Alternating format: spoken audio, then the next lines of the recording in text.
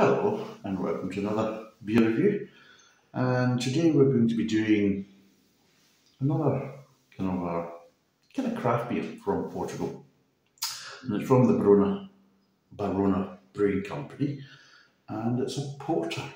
So we're going to be doing a porter from the Barona Brewing Company in Portugal. It was established in 2015.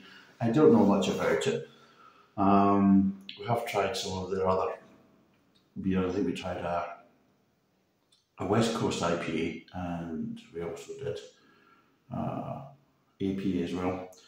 They're roughly about €3.5 a bottle. They're 33 ml, sorry, 330 ml or 33 cl, and this is a 6.5% by volume. They do have a little kind of bit at the back to kind of give you an idea of kind of aromas, bitterness, body, all that type of stuff. So for bitterness we're getting a 2 out of 5. For aroma we're getting a 3 out of 5, and for body we're getting 2.5 out of 5. And there's a bit of spiel on it, and it says, God, what does it say?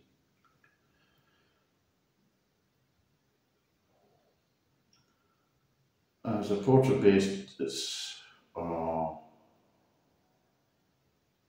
an English porter, an American porter. So it's a kind of apparently it's a kind of a hybrid between an English and American porter. So that's what they're basically saying. And it's going to be dark brown in colour,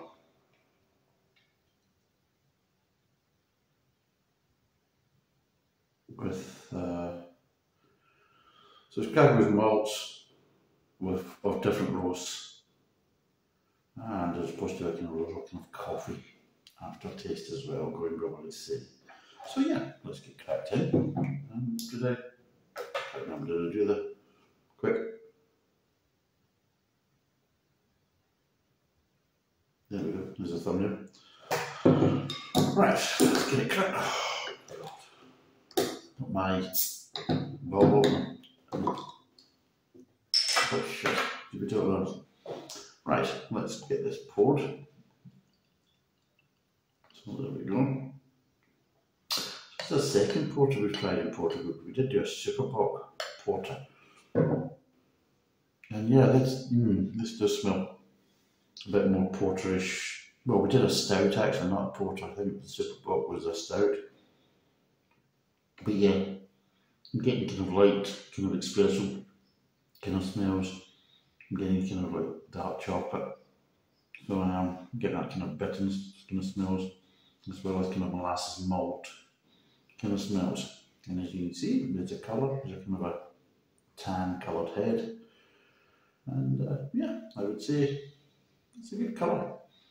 And it's 6.5%, so let's see what it's like.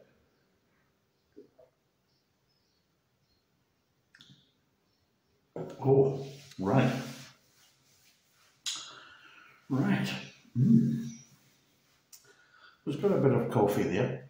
It's got a bit of real dark chocolate kind of bitterness. So this, hops wise, a lot of times when I've been trying some porter, especially around about Christmas time, you're getting a slight kind of hoppiness and floralness as well, which is giving you a slight kind of Turkish delight kind of vibes. But no, but this is also again quite light.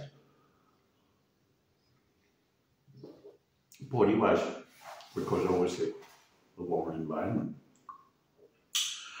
But yeah, it's quite nice. So let's break it down.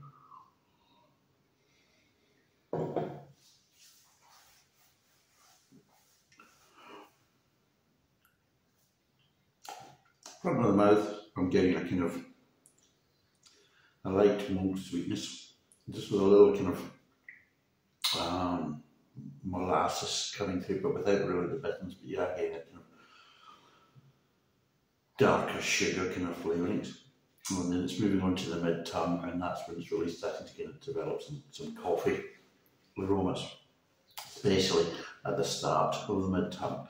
And then of course as it's moving on, you've still got a little underlying sweetness there, but it starts to kind of bring up the bitterness. You're starting to get that bitterness, so you're starting to get that kind of real dark chocolate, and you're getting some bitterness with that.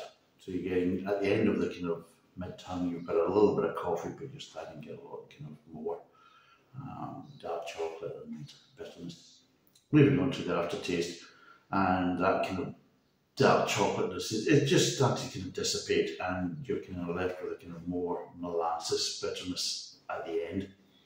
But there's still that kind of little underlying sweetness all the way through, that kind of little malty sweetness, and yeah, that just makes it nicely balanced. But the flavours aren't too strong and too heavy, so it is lighter in body, which I think obviously for the type of environment it's basically been brewed for, a warmer kind of southern European environment. So yeah, I can understand that. But yeah, as you can see, it's a nice kind of lively beer. It's well brewed, nicely balanced.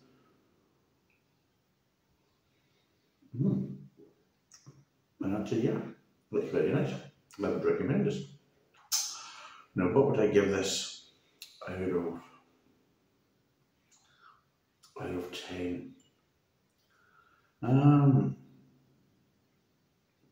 Well, it's a bit unusual porter,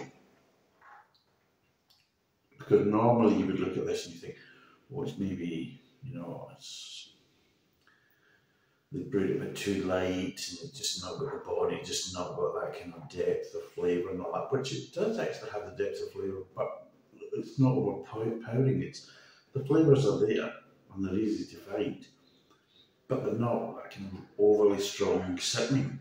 It just makes it a little bit lighter to make it better to enjoy. Maybe somebody on a motorbike or a scooter. So yeah, what would I give this? I'm going to give this a 7. I'm going to give this a 7 out of 10 because it's actually very nice. It's very refreshing. It's nice to see these type of beers being brewed in these kind of warmer kind of areas of Europe, and it's actually very refreshing to have them as an offering. And it is obviously something different from the kind of usual fare that you'd expect to get down in these kind of more tourist and holiday areas. So yeah, very nice. I would recommend if you're down here, give it a go. As for price, well, like I've said in previous videos, I think basically this type of kind of more kind of craft-esque kind of beer market with kind of developing in Portugal just now. So I would turn around and say, yeah, it's a kind of probably a fair price for the kind of market from where it is. So yeah, 7 out of 10. Thanks for watching. Cheers and bye for now.